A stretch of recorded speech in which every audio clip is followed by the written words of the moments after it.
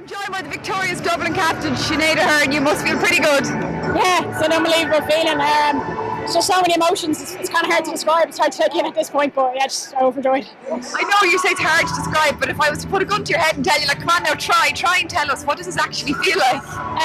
Yeah, it's incredibly special. It's an unbelievable feeling, I suppose, to go to battle with a group of girls and just to come out on the right side of it today. Obviously, Cork are an exceptional team, and we've had some massive battles with them over the years. So for us to come out on the winning side today is amazing. You now are the standard bearers. Cork were the ones that everybody was chasing.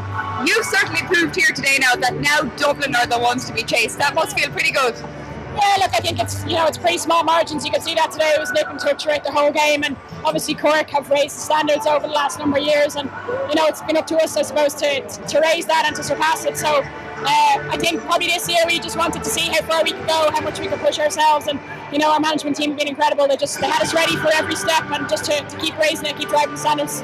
It was really enjoyable to watch. Did you enjoy playing it? Yes and no.